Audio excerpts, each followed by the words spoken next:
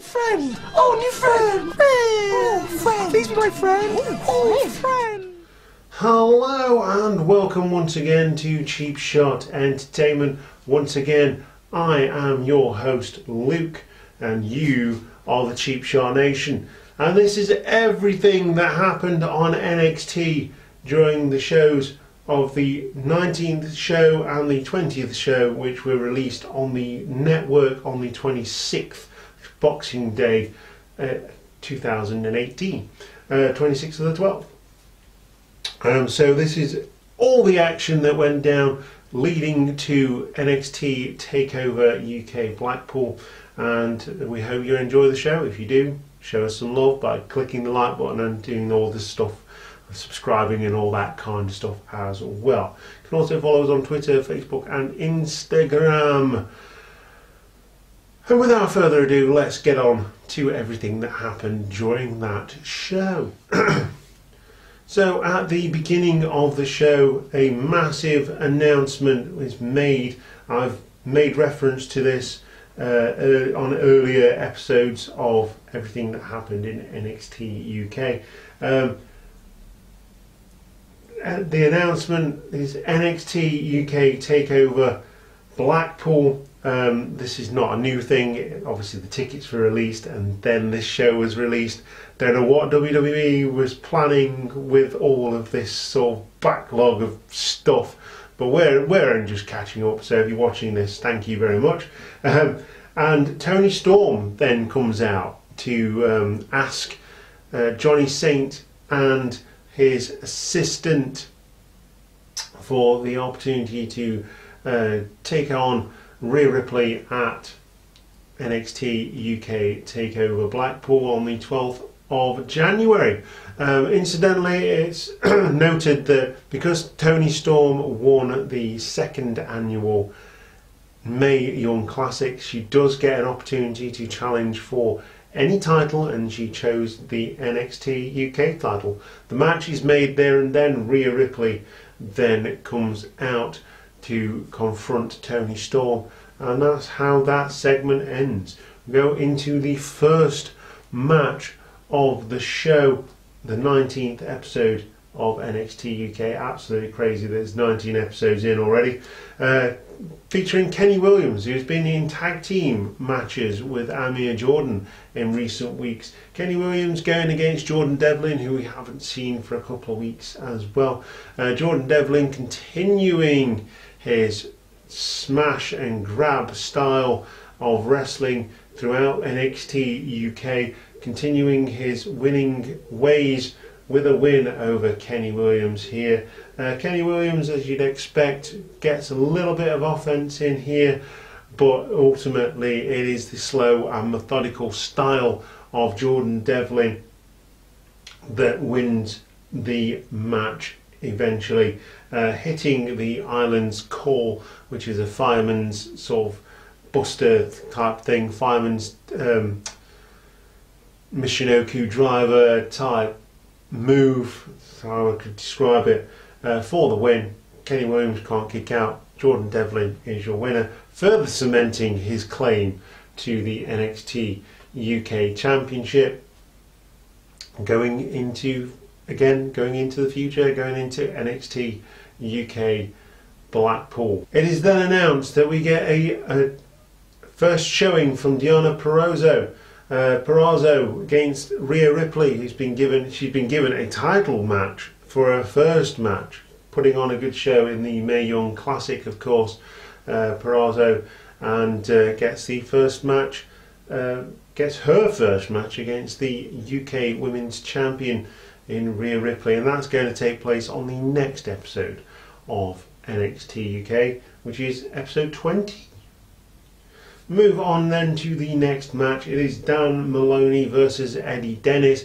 Eddie Dennis coming off his first loss against Dave Mastiff. Rivalry brewing there between those two. Maloney gets a great start against Eddie Dennis, knows that Dennis is quite vicious in his attacks, so he goes in with the early offense. Dennis gets knocked off his feet, in fact, by Dan Maloney in this match. Dennis does eventually get control, and there is a slam on the apron from Eddie Dennis to Dan Maloney. The bomber Dave Mastiff then comes down to interrupt Eddie Dennis, and then he gets Dan Maloney disqualified, in fact. So Eddie Dennis picks up the victory courtesy of Dave Mastiff after weeks and weeks of attacks from Eddie Dennis. Obviously Eddie Dennis is very happy about this. Dan Maloney is not so happy about this. After confronting Dave Mastiff, gets squashed in the corner. Get that spatula out, scrape Dan Maloney off the canvas because he has just been squashed by Dave Mastiff. Going further on into the NXT UK Tag Team Championship Tournament, Gallus versus Mustache Mountain has been announced for in I think 2 weeks time on NXT UK, and the winner of that match will go on to the finals in NXT TakeOver Blackpool. It was all about the tag teams showing that they could hang with each other and being picked and showing what they could do. So we go on to another tag team match now. It is Jack Stars and Tucker. We've seen Jack Stars before getting squashed by I think it was Dave Mastiff, I believe. Yeah, I think it was. And Tucker we've seen before in NXT UK.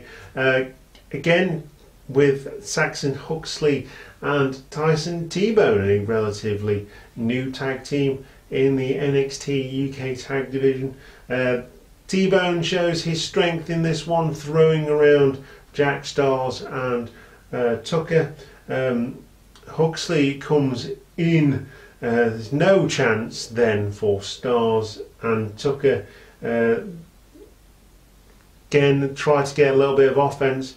T-Bone manages to get back in the match, throws a straight right hand, showing his boxing background, and that is on Stars. Saxon Huxley then gets the pin for the win, and your winners in this match. Very short match, but quite good. There's no bad matches in NXT UK, just short matches. A necessary evil, as I alluded to in the Mae Young Classic, to get all this action into a show that's being televised. So Saxon Huxley and Tyson T-Bone pick up another win. So we continue then with the main event, which features El Ligero, or Ligero as he's been dubbed by WWE, because we all know that they don't like two names, although it seems like Joe Coffey and Mark Coffey get away with it because they can't both be called Coffey. Just an observation. Anyway, it's Ligero versus Joe Coffey. Ligero puts on a really good show in this match against the much larger Joe Coffey. Ligero does hold his own. Joe Coffey shows all of his power. Ligero showing that he's a high flyer. Does it eventually succumb to a power bomb, and that's turned into a Boston Crab onto Ligero, which is by the ropes and is broken. Joe Coffey then hits the bells, which is a spinning lariat, right under Ligero's chin. Ligero cannot kick out of this, and Joe Coffey gets another clean win. More momentum going into NXT UK TakeOver Blackpool, cementing further his claim to be the UK champion, and the fact that it's his kingdom and his championship. So we go on to the second part of this episode now, filmed on the same day, released on the 26th of December 2018. It's NXT episode 20 NXT UK episode 20, and we start straight away with some action. It features Drake and Gibson, the grizzled young veterans, going against the new team of Wild Boar and Primate. It's good to see Primate on NXT UK. I've only seen him a couple of times on previous shows that I've been to, and I was always quite impressed with him. Straight out brawler, badass, wears a really cool mask, and just has that animalistic tendency. So putting Wild Boar, Mike Hitchman and Primate together was a stroke of absolute genius by whoever's making those matches in NXT UK. Thank you, Triple H. These two guys showing that they can work really well together, dominating James Drake and Zach Gibson in the early going, but there is a blind tag from Zach Gibson. They tend to send Drake in first. He gets beaten down. Soon as Zach Gibson comes in, the momentum changes in most of their matches that they have together. Zach Gibson opens the ropes, sending Primate to the outside, at which point Drake and Gibson hit the double team to the outside, and they are in complete control in this one. Wild Boar managed to get the hot tag, goes for a cannonball. Zach Gibson pulls James Drake out of the way. Wild Boar then crashes and burns into the corner. This is where the assisted ticket to ride is hit by Zach Gibson, who is the legal man at this point, having had another blind tag, and that gets them the win. More momentum for James Drake and Zach Gibson, the grizzled young veterans.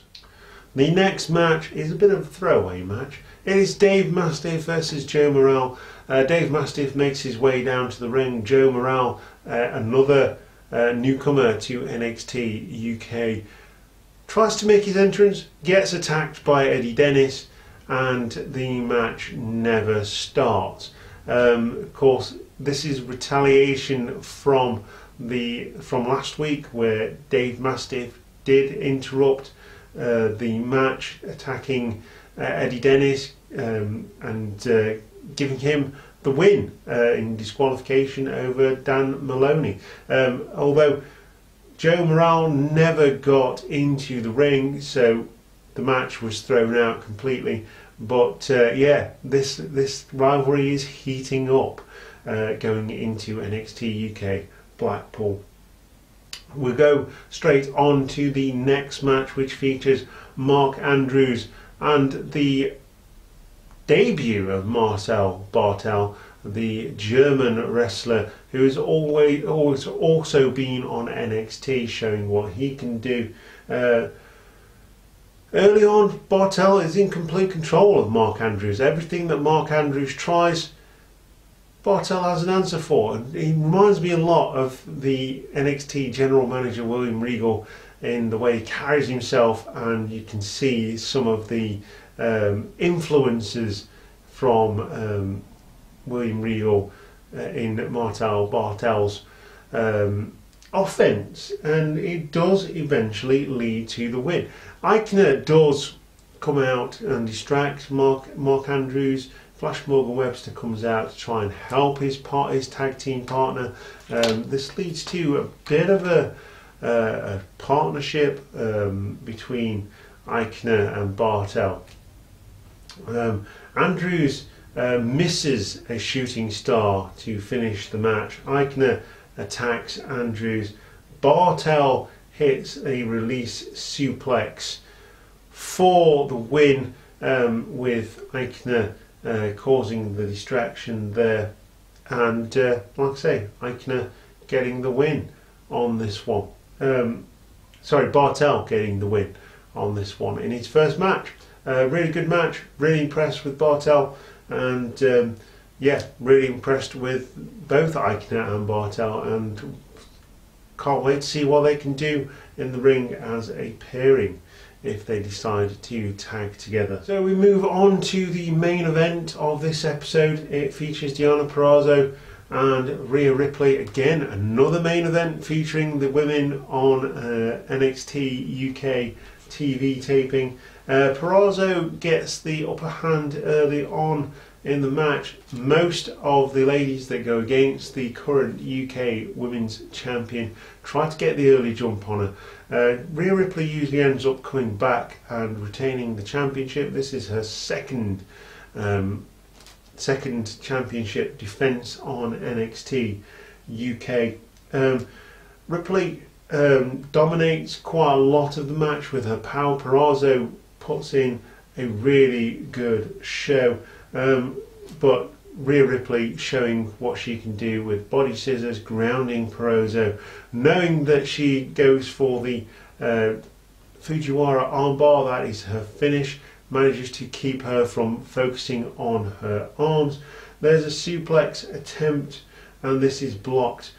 German is hit by Purrazzo, German suplex that is, to just randomly go up and hit a German person, and there's a corner attack which is then missed by Purrazzo, and then there's some clubbing blows from Rhea Ripley to set up for the Riptide and the win. She retains the championship in her second defence, looking very, very good, Rhea Ripley, and Purrazzo put on a good show as well. Great way to end this show on NXT UK. And that is everything that happened on the 26th of December 2018 during the released shows on the WWE network for NXT UK. Once again, if you like the videos, we're trying to get you up to speed with everything that's happened on NXT UK before NXT UK Takeover Blackpool.